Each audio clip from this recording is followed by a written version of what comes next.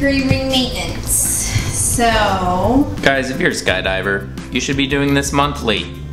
I haven't done it in a couple years, so you should be doing this monthly, you guys. We might be neglecting a little bit, but that's, you know, that's part of the reason I wanted to go through the coach course anyways, get my knowledge up personally, and also be more current with my knowledge, you know, get updated on everything we need to do. So, this is, these risers, these are called risers, they lead to your canopy, which is back here.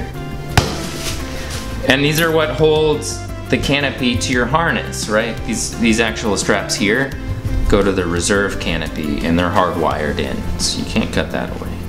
But the main canopy, if in the event of a malfunction, you gotta cut it away and go to your reserve. So, a 3-ring release helps do that. So we're gonna pull the cut away in order to do our monthly 3-ring maintenance. If you've never pulled your cutaway handle in real life, like me, this is good for you to do, to experience it. So, you gotta peel, punch. Oh, there we go. And clear. So, that lets go. You see this doodad dangling here? The cable releases this. This little string here is literally what attaches the parachute to you at all times while you're skydiving. Get that in, sink that into your grape, into your dome, into your brain housing group. This little thing is what attaches the parachute to you. I love skydiving because it takes balls. Anyways, then this ring will release. This ring will release and then it all just slips out and you're in free fall again.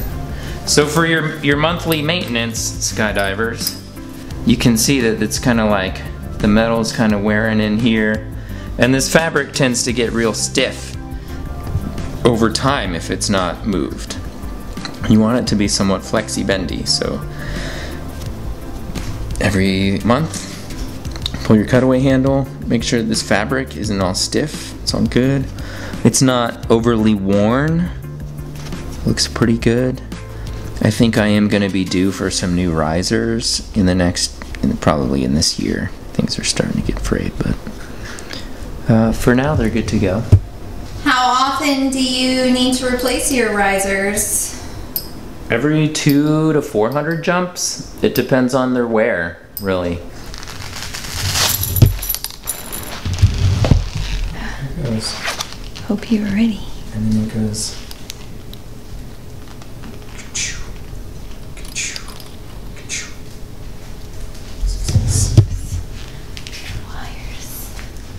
Yeah, also a good thing to do is lubricate your cutaway tubage. We don't have any lubrication.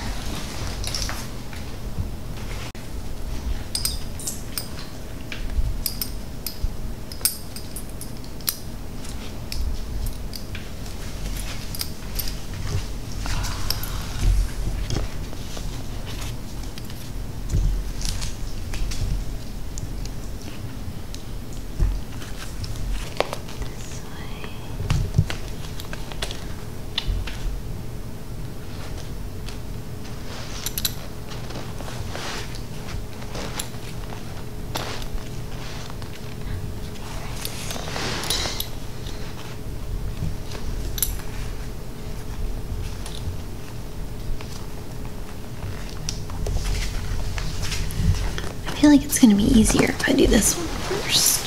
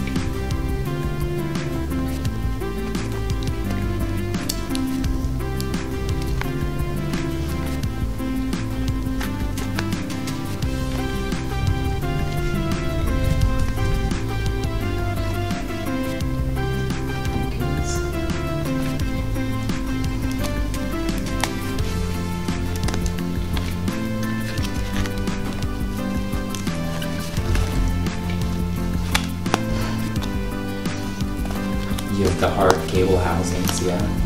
Yeah. Guys, it's a good call. If you're searching for skydiving equipment, get the hard cable housings. If you're on your back and you got a wildly spinning main canopy and you don't have hard housings, it's gonna be real hard to cut away. This is frustrating. This is frustrating me right now. It's one of those jobs that you really have to like stick your tongue out for. Ah! Guys, I know it can be frustrating, but make sure that your 3-ring release system is routed properly when you put it together. Otherwise, you're gonna have an unexpected cutaway. Thank you so much for watching, and please smash that like button if you like these videos so we can bring you some more. Subscribe so you get updated, and we'll see you next time.